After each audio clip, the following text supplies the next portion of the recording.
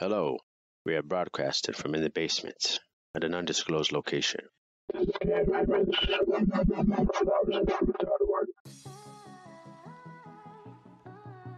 Life. It is full of joy, whimsy, hope, and beauty.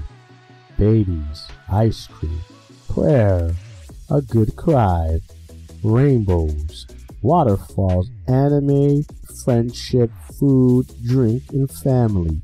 These are the joys of the world.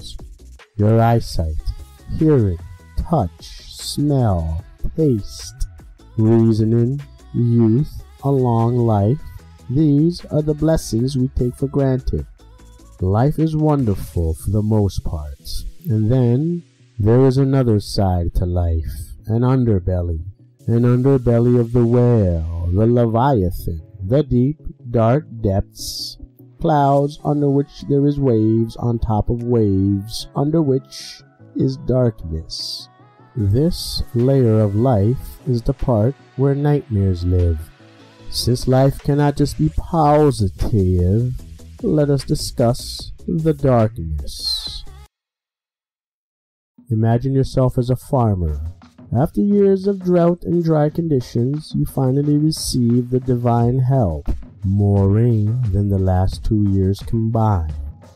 A bumper harvest ensues, barley and wheat bursting out forth, and farmers, after sinking everything covering the deficit of the last year's losses, are now flush with cash and back in the black, like Amy Winehouse. Mercy was visited upon you. Your hopes and dreams recover, and you look forward to the future. But bubbling just outside your farmlands, within arm's reach of your crops, under the very ground that spawned those very crops, there is another that also dreams a dream that will soon be your own very nightmare. They emerge like the cicadas that appear every score or so. Mice. Millions and millions of mice. Australia. After a number of dry years, followed by good precipitation and short, intensive agricultural seasons, a bumper crop, wheat and barley have become like a feeding boom in the farmlands of Australia. These farmers were very particular in keeping down the predator numbers to protect their flocks and crops, and so the vermin were left the wiggle room to wiggle out of wombs by the millions. They find their way into everything, crawling into beds and biting people. Open a cupboard, mice pour out. People patch up holes, crevices, and any flank that this enemy can lay siege upon them. Imagine a Trojan horse that not only passed the walls, but also lives in the walls, in the roof, and any space they can climb into. They march one by one, breaching the farmlands they were born, and travel, covering an area of 1,000 square kilometers, stretching from Adelaide to Brisbane, via Melbourne and Sydney. They attack hotels, bakeries, child care centers. Imagine the smell of a mouse, its furry, musty odor. Now amplify that by 10,000s. And wafting alongside that smell is the stench of 10,000 other dead mice. This is just another day in paradise. Still wool to patch up holes, and traps of all kinds are no match for this menace. It is not enough. This happened before, the 80s, the 90s, and in 2011, but farmers now say this is the worst they have ever seen. What is the solution to the scourge? Bromadiolone.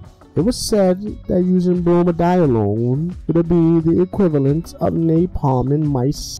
Bromadiolone blocks the production of vitamin K. The vitamin is essential for blood clotting and leads to the rodents bleeding out. Upon contact with the poison, the mice are okay, which allows them to come back and continue to consume ever more, making it very effective.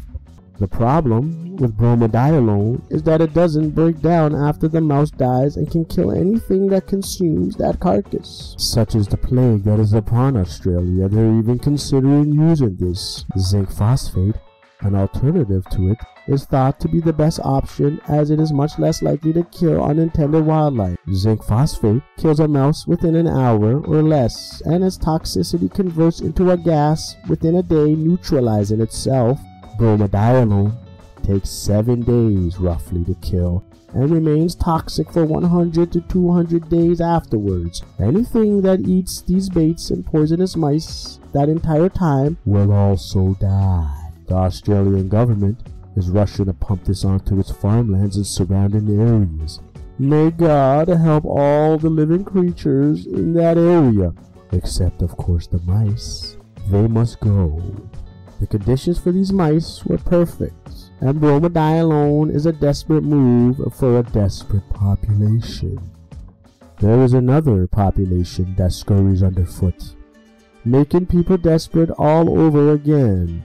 When there is no threat of predation, these creatures rise and descend on our homeworld like the necromongers of Chronicles of Riddick. Karens. You see, Karens thrive when there is no resistance. Like the cats brought by Europeans to Australia, they prey on the defenseless and feed their insatiable hunger. How do we make it stop, Hemmans? Patience, my pupils. Everything in due time.